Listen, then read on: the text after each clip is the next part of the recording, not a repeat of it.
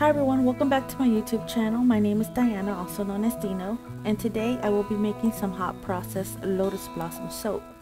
This is one of my favorite soaps to make. I love the way it smells and the colors are always fun for me. I will be sharing one of my soaping recipes down in the description box below.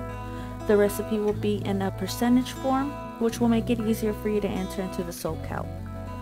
The recipe in the video is not the same as the one listed below. That's just because the one in the video is my baby. I've worked very hard on it, so not really trying to share that one. Hope you understand. But the recipe listed down below in the description box, that is still a good recipe to begin with, and you could just tweak it as you like from there.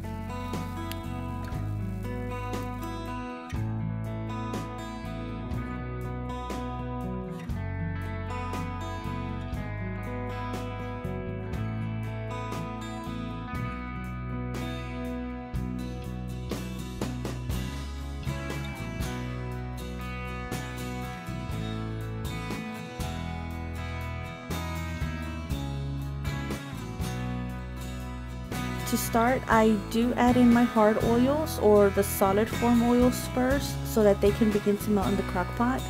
Once those are added in, then I start adding in my soft or liquid form oils. As you can see, thanks to this awesome Texas heat, most of my hard oils have already melted by themselves, which is not a bad thing. Don't worry about it. It'll still work, it'll still do its thing. In using the crock pot, it helps maintain my high temperatures. I have used the countertop method in the past, and that is a great method. However, since then I've used the crock pot, and I kind of prefer the way that the crock pot allows my soap batter to be more quote-unquote fluid compared to the other way.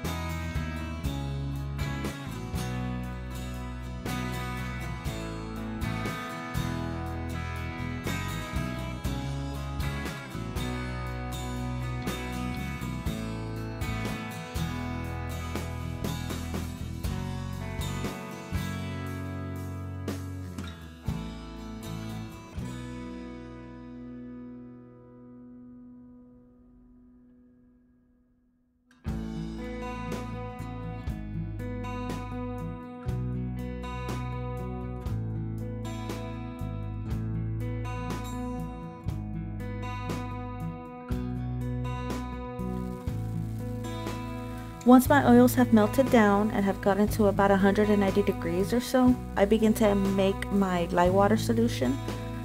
As always, when working with lye, please make sure to use safe practice methods.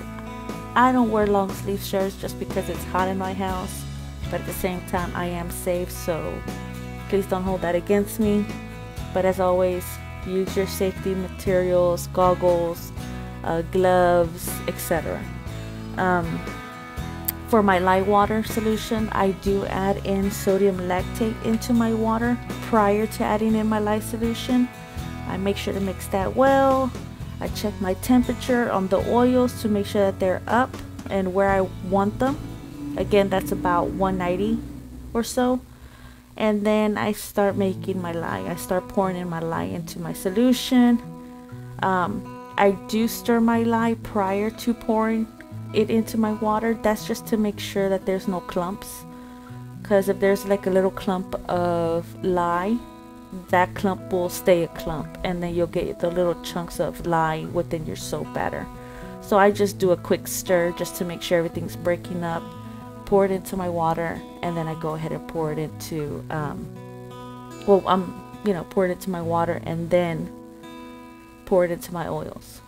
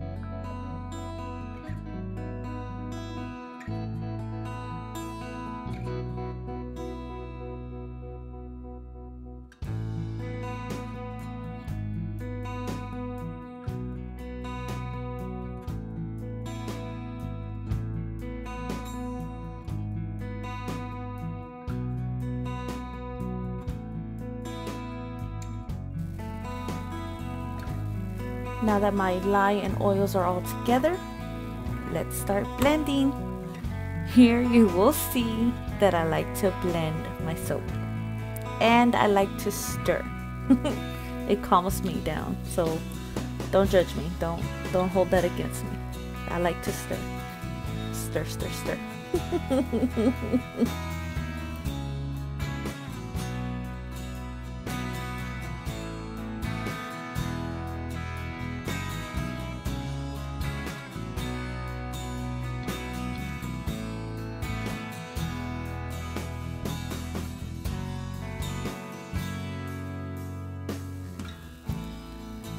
So this is a sped up time lapse of my soap. It usually takes about 20 minutes or so to go from the beginning to Vaseline stage.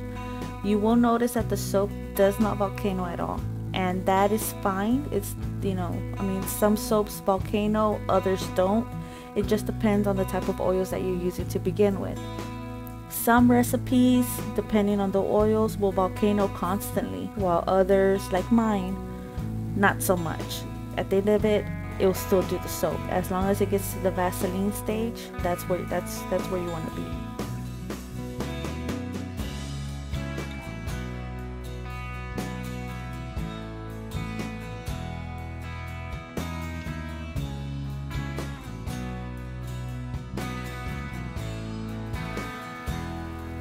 Now that I'm at the Vaseline stage, and yes, the stirring, I was constantly stirring. You were warned, okay?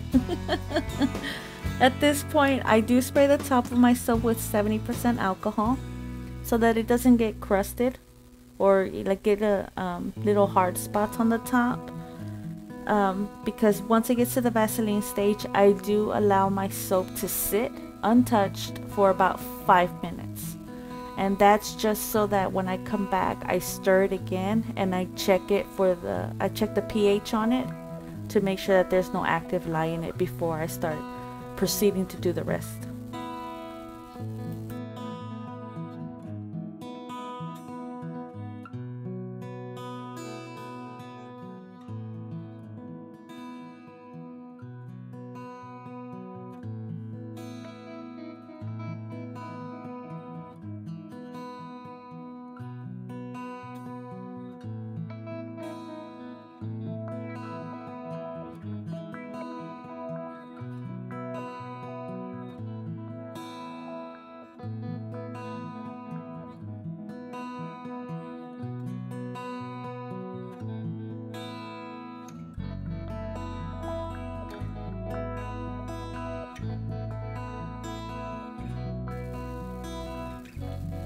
So as my soap sits, I will go ahead and prepare the rest of my additives. To begin with, I do my sugar water, and with this it's about 2 tablespoons of water mixed with sugar. And yes, you have to stir it. Stir again. It has to blend. Once that's done, I get my fragrance oil ready.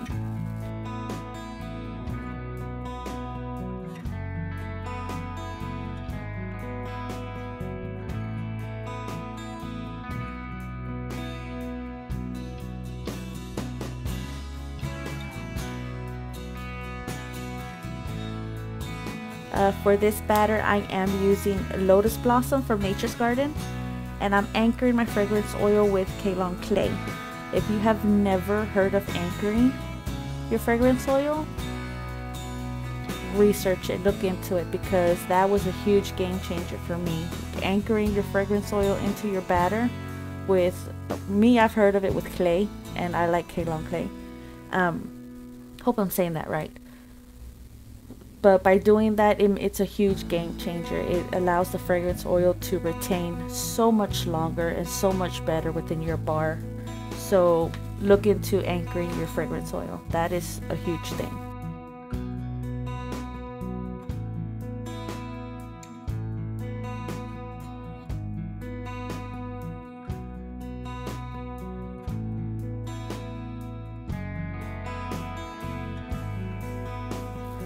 After I have that, I get together my super fat.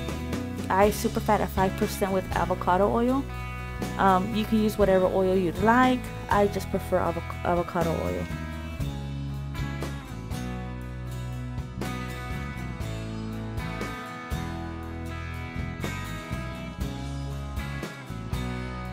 Once all my additives are mixed and ready to go, I check the pH levels on my soap. If it shows pink with the little drops, then there's still active lye. And if that's the case, I mix it up, allow it to sit a little bit longer, and then check it again.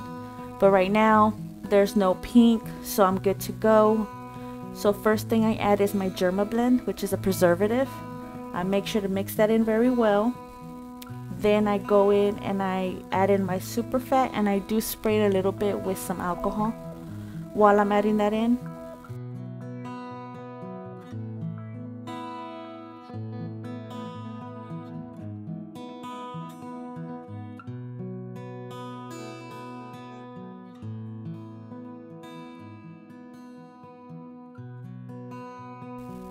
Once that's in, I add in my sugar water.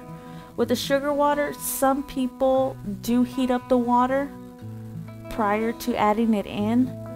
I don't really see a difference. It still did the same thing. So heat the water, don't heat the water. I mean, you try it out, see which one works best for you. Once that's in, last thing I do is my fragrance oil, only because I try to get the batter as fluid as I can prior to adding in the fragrance oil, in case it hardens the batter some. So fragrance oil goes in last. Once that's in, mix, mix, mix, stir, stir, stir.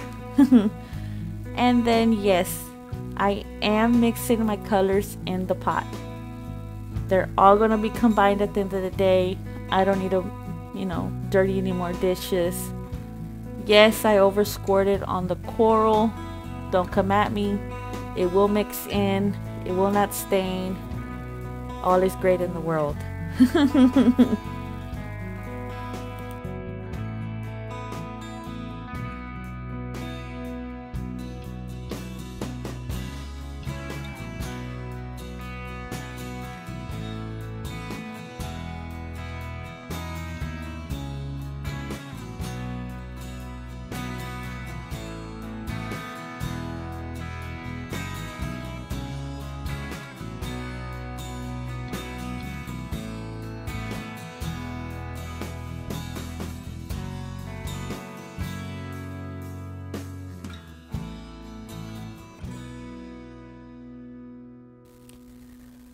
So once all the colors are in, I swirl it all together, and I pour.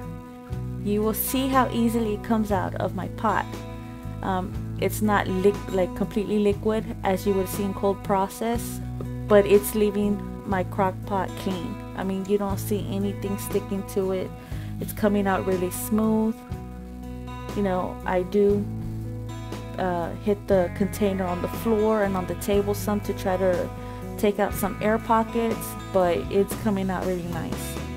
And my weakness is the tops. I cannot create the tops for the life of me, so you will see me really trying to get it, you know, do something with it. But at the end of the day, it's just like, you know, it is what it is. Spray some glitter and you're done.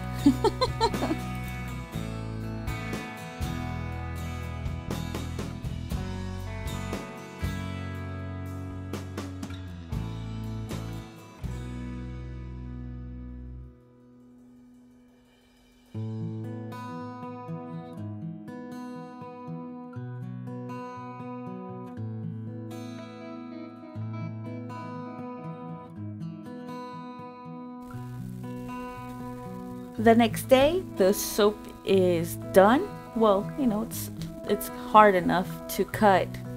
And man, I just love the way these colors came out. They mix so beautifully together, and it smells amazing.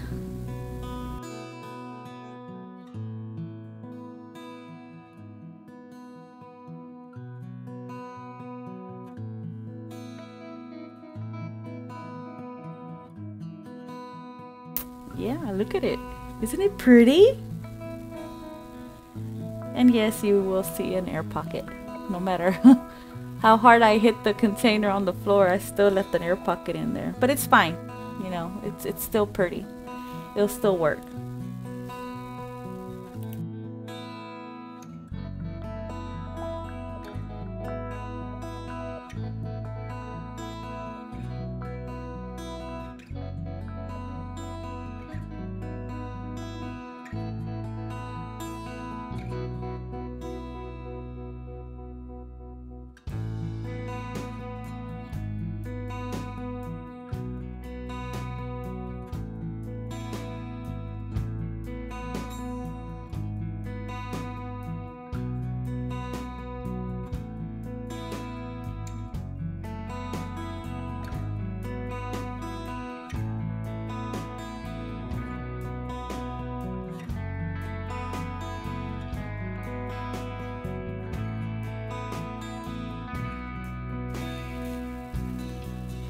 Thank you everyone so much for everybody who has stuck around and watched the video. I hope y'all enjoyed the video.